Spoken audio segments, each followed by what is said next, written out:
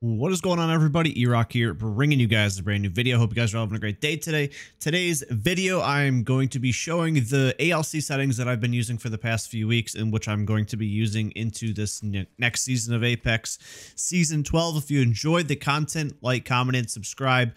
Coming over to Twitch, come on over to Twitter, Discord, everything's in the description box. I'm going to go over everything like pretty in depth, or is to the best of my ability, just because there's a lot of new players coming to Apex. If you're too impatient for that, then I hope somebody is very kind enough to put in the comment section everything, like all my settings, so you don't have to sit through the video. Yeah, so if you're way too impatient for that, then I guess, I don't know, go find a different video or something. But all right, so basically my settings. Right now, I'm using a 2 dead zone, a 2 outer threshold, a 1 response curve. My per optics are 1, 1.2, 1.2, 1.2, 1.4 all the way down. Yaw speed 250, pitch speed 250, turning extra 150, 137 for both of these, none for the rest, and aim assist is basically on, obviously. So why am I using these settings? This is where I'm gonna like basically talk it down to you, so new players and everything. So your dead zone, you don't actually want to always copy what I'm using. So your dead zone is when your controller is like going, if it's moving on its own, that means you have a dead zone. Typically what they say for you to do is move this percentage up until your character isn't moving anymore. I like a little bit of stick drift, that's why I'm on 2%. It also makes my thumbstick a little bit more responsive, so that's my reasoning for that. Outer threshold, I've seen some people use 1, some people use 2%, some people use 3%. I just use it as default. I don't really have a good feel on the reason why people switch this one too much. So response curve, the default response curve. So if you come back here and you look at response curve, it'll say like classic. That response curve in the ALC settings is 10, which is the default. I play all the way down at a 1.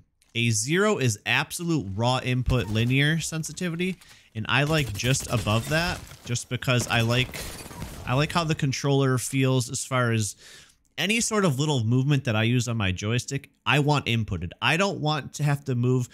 I don't want to move my joystick this much and then my character doesn't resemble that. I like the literal, any sort of feeling I put on my controller. I like that. So that's why I'm playing at a 1. I've tried like 5. I've tried standard. It doesn't work for me. If it's a little bit clunkier, in my opinion, this way everything is a lot smoother. So that's why I play on a 1. Per optics, I just think that the higher you go, you need to have a little bit more on your sensitivity, just because when you're scoped in more, you have to pull down on the joystick a little bit more. And if it's at the default one, then like it's just not enough in my opinion. So having a little bit there is just the reason why I have a little bit of little bit there. Moving on. Yaw speed, pitch speed. 250, 250 to me is pretty resemblance to a 4, maybe a 5 on normal sensitivity in the default settings. So on ALC, it's around 250. Now, the reason why I've never put turning extra yaw on before, because what that does is as your joystick is moved all the way to the left or right, it gives you an additional speed to like be able to turn around. I used to never have that, and I felt that when I had these two settings up higher, yes, it was like it would move quicker and it would be pretty smooth, but I felt myself kind of looking past opponents in a sense, if that does make sense to you guys. Like I'd be looking around moving and I would just not see these players. I would just overlook them. And as I've moved my sensitivity down and just having that extra speed on the 150, it actually, to me, helps my aim assist a little bit more up close to where I won't over aim and look past opponents anymore. So that's basically why I play on a little bit of a lower sense now. But then I add the extra yaw. So like when I turn around, it's still pretty quick. And then I guess that's just my explanation on that. So anywhere's around 250 to 300 are probably around a 5 sensitivity on these normal settings. And then, like I said, I just have the extra on now, just so if I'm being shot in the back, it speeds up a little bit more, because I'm just putting on the ultimate input on my thumbstick. Everything else here, I don't have anything extra because I don't think those are very useful. That's just my opinion on the things. Now, as far as your ADS speed, looking left and right and looking up and down. Before I move there, actually, I think this is also another very important thing.